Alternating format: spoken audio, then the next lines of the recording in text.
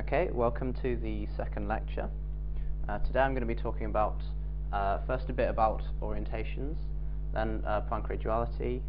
In the process I'm going to implicitly be talking about local coefficients. I'll explain a little bit about those, and then in the final section I will return to kind of things that are more similar to the first lecture in looking at the Handel chain complex, but this time with Z pi 1 coefficients. And we'll talk about threaded handles. So in the case where we don't have a simply connected cobordism anymore.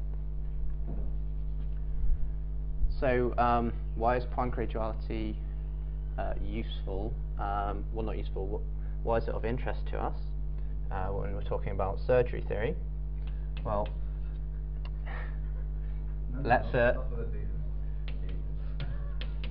let's explain a little bit why this is. So the algebraic effect of geometric surgery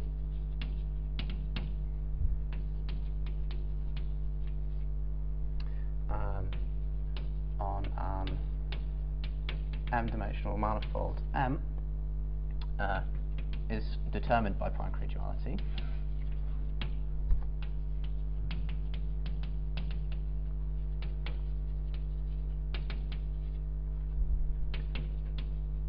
Isomorphisms.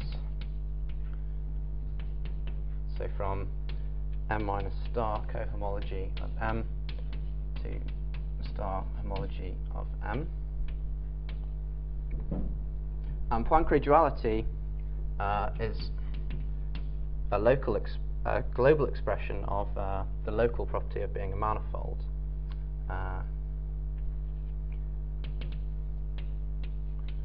So namely,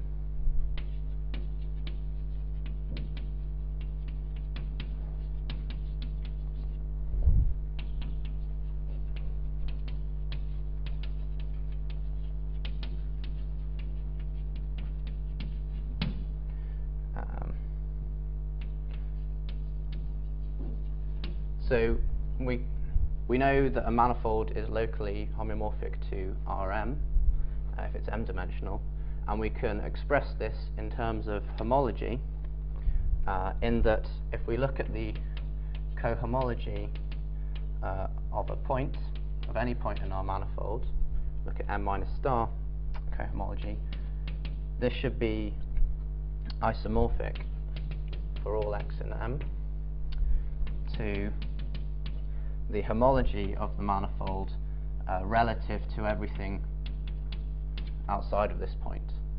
So if you think of each small neighbourhood of your manifold, of the point in your manifold, this is locally homeomorphic to Rm. If you think about a little disk and you're crushing the boundary of the disk, this gives you a homology sphere, and this is roughly what this local isomorphism is saying. At each point, if you crush everything outside the point, you have a homology sphere. And we would like to piece these local isomorphisms together. So to piece these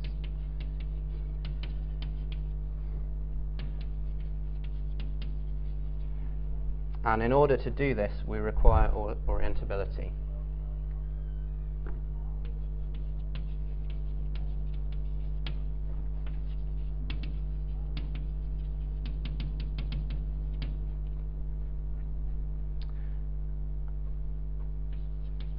So this leads us to the first section on orientations and Poincaré duality.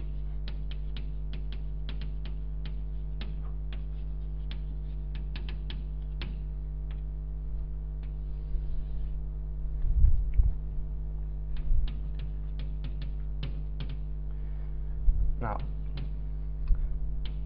define a local orientation of our manifold M at a point X is a choice of generator for this local relative homology group.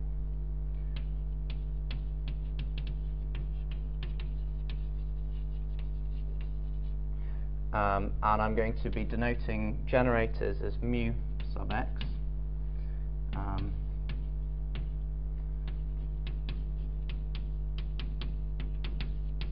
This is homology with z coefficients. And we know that this is, because M's a manifold, we know this is, by excision, the same as homology of Rm, rel, Rm minus the origin. And we know this is just a copy of the integers. So this generator is just plus or minus 1 in this homology group. And this is a local orientation. We've got one of these generators for each point of our manifold. And so a global, in brackets, or just an orientation, global orientation,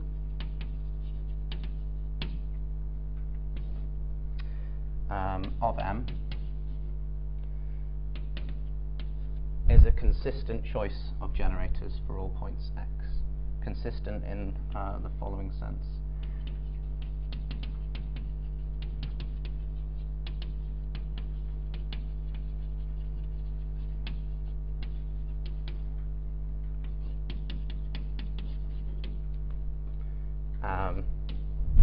So it has to satisfy a local consistency condition.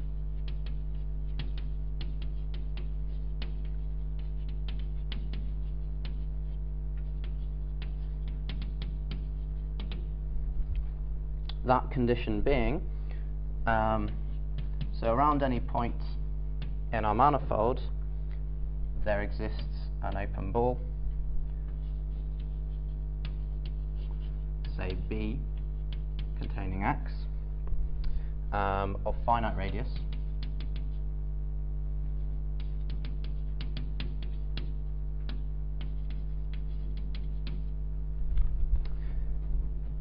such that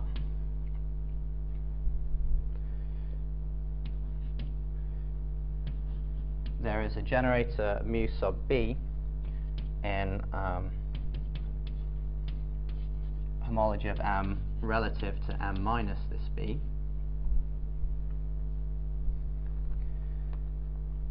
which again is going to be Z by excision, and this generator should map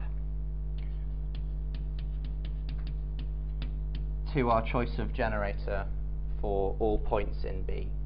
So it should map to mu y, where y is our our choice of generator for all y in this ball around x, just under the natural map.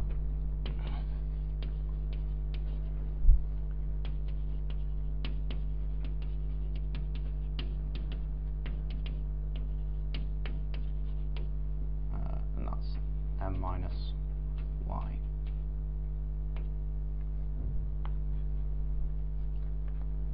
Now, if we can find a consistent choice of generators, then we say that M is orientable.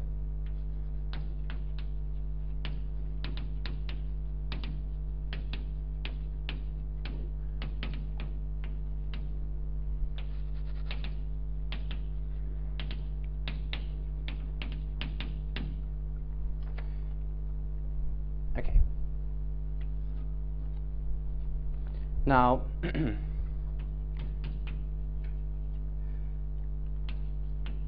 we take any manifold M, there exists an orientable two-sheet covering the orientation double cover of M. So every manifold M has an orientable two-sheeted cover, which I'm going to suggestively denote as M sub Z mod 2. And let me explain how we get this double cover. Well, this space is going to be the collection of all local orientations, mu x, for all points x in M, and mu x a generator of this local relative homology group generator.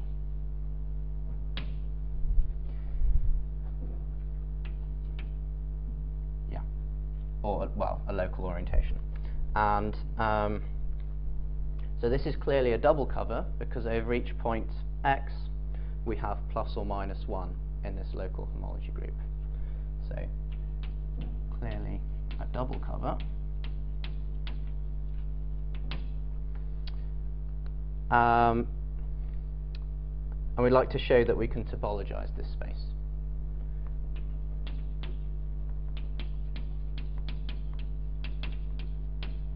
And we do this as follows, effectively using these open balls B and these generators mu sub B.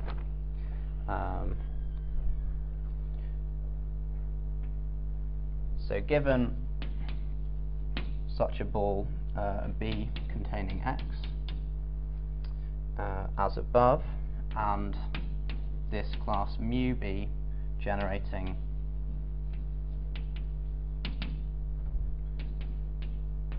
HM of M rel M minus B,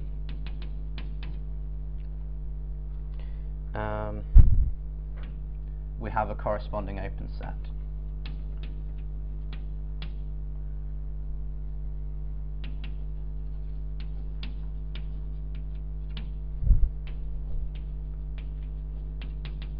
In the double cover. I'm going to call this just U of mu B. And this is, it's just the set of all these local orientations, mu x, considered as points in this covering space, such that x is in the ball B, and well, mu B maps to mu x under this canonical map.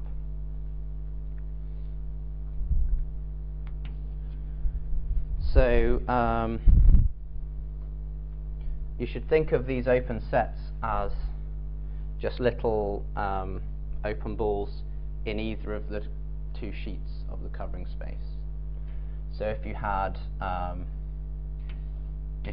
Möbius band like this, and you have a double cover, let's see,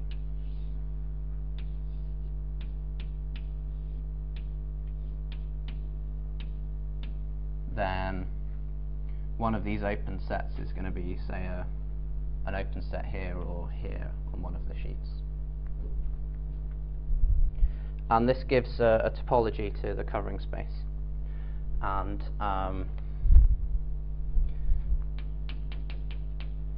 it's easy to see this should be orientable, to see this is orientable.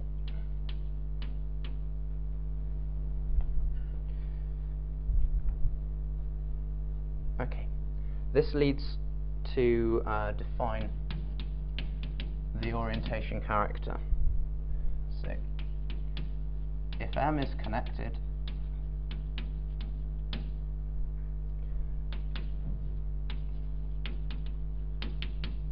we define the orientation character as follows.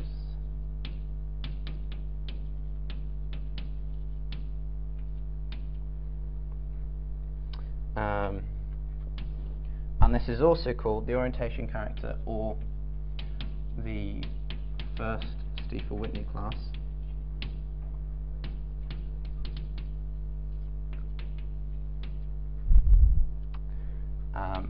And this is a homomorphism from the fundamental group of M to plus or minus 1, which we're thinking of as